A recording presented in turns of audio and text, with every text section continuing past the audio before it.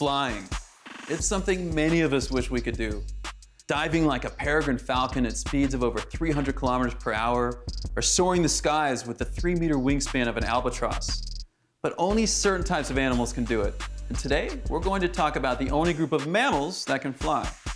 Bats. I know those guys seem to have a bit of a bad rep these days, but you'll soon discover just how extraordinary these creatures are, and the important role they play in our everyday lives. Now, as a child, you were probably introduced to bats via the infamous vampire bats, those little bloodsuckers associated with Dracula. Well, there are more than 1,000 other species. Bats make up 20% of all mammals. And because of that, they're everywhere, living on almost every continent, and they vary greatly in size and appearance. Take the flying fox, for example. This species has a wingspan of about 1.5 meters, while the bumblebee bat, as its name suggests, has a wingspan of just 15 centimeters. You may be sensing a common theme here when I'm talking about all of these bats and bat species. Their wings.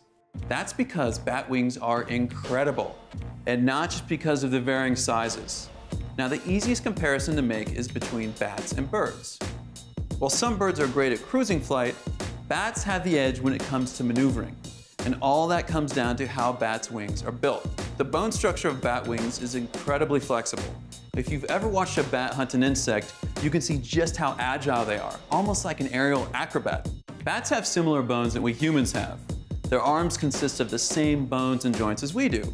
An upper arm, an elbow, a lower arm, a wrist, and digits.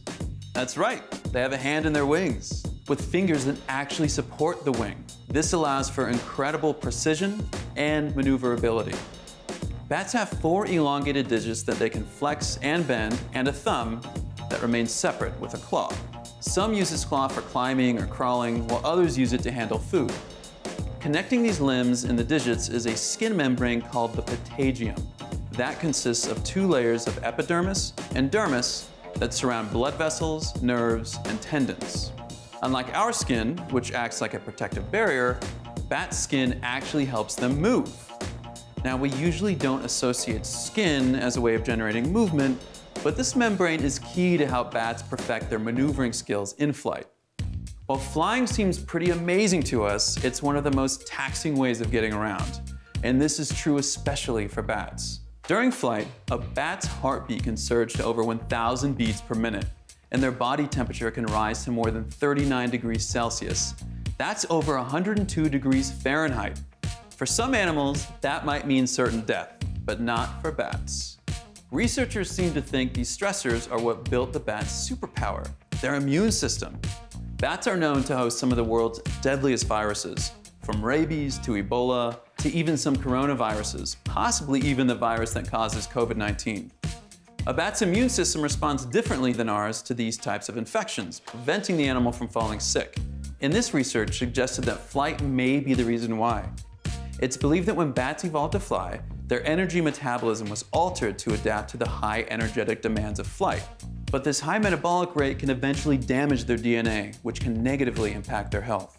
So to prevent this, bats have evolved mechanisms to lessen their immune response, resulting in bats not being affected by these diseases the same way we humans are.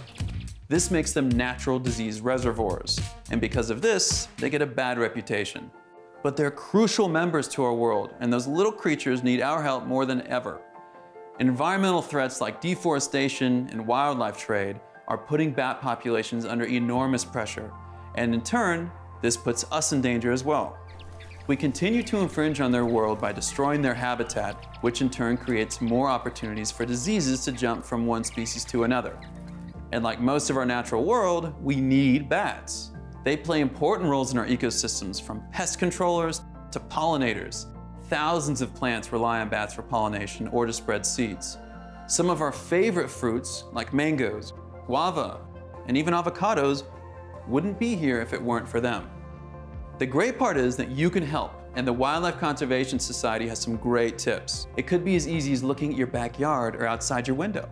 And it doesn't matter if you live in downtown Manhattan or San Francisco or in the woods somewhere.